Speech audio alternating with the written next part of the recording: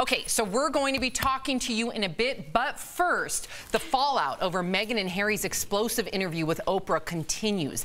Meghan might have cost Piers Morgan his job after he stormed off the set of Good Morning Britain yesterday.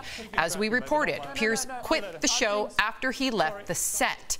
But now we're learning that Meghan personally filed a complaint about Piers to the network, quote, out of concern for others dealing with their own mental health.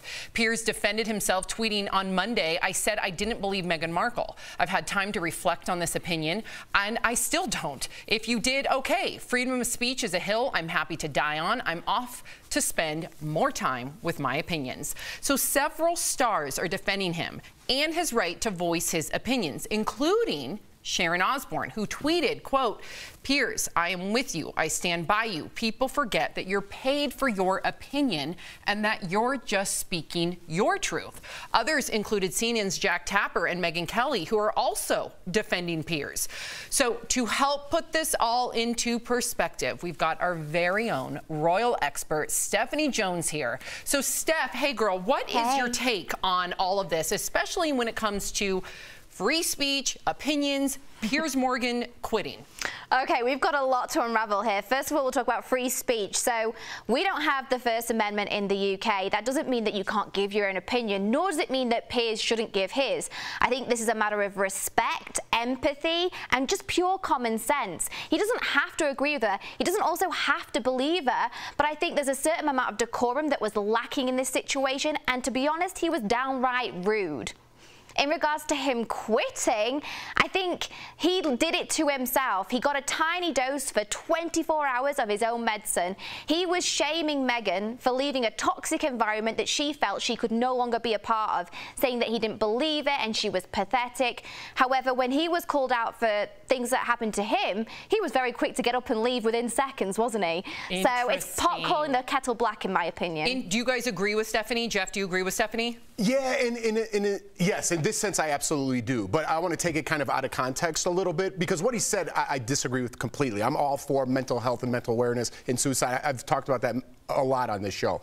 But I'm with Piers in the sense that he could say whatever he wants, right? He went about it the absolute wrong way. I don't like how we take sides, or this side stuck up for him, or this side stuck up for him. We're too into sides in this country. We need someone to sit down with Piers. He shouldn't have walked off, first of all. I agree with that, Steph.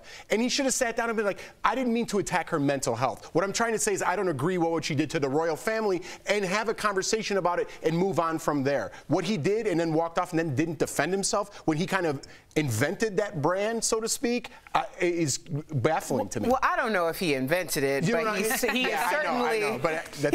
has certainly benefited from it. Yes, and I do want to just keep this in mind, not to conflate these issues, because what we're talking about are two very different things. Meghan Markle was silenced. We all understand that based on the interview and her account of what happened to her.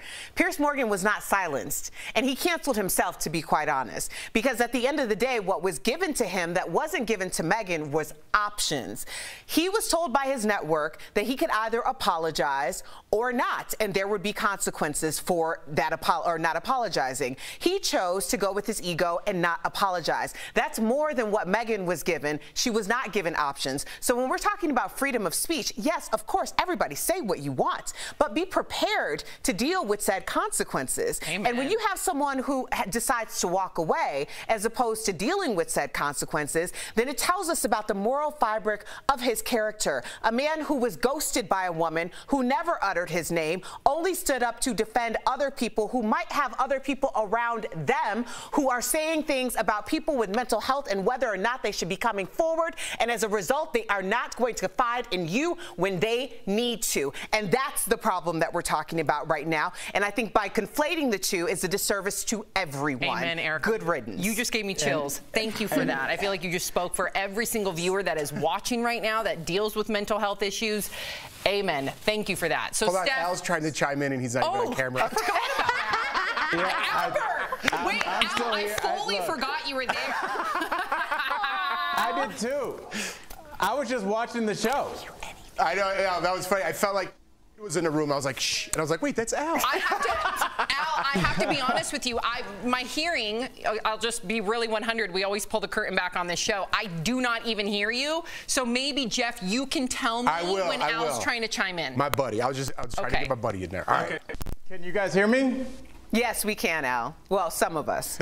Okay, I'll just say this really quickly. We're talking about sides. We're talking about what side are you on, Piers or Meghan. But one person that we never talk about, one entity we never talk about, is a company's right to decide.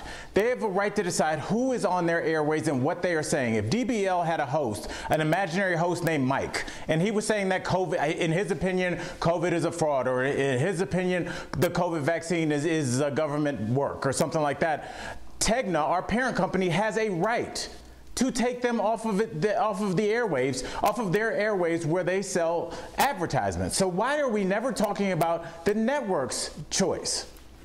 That's a great point. I actually can hear you now because we're playing your voice up loud and proud in the studio, and I think I totally agree with you.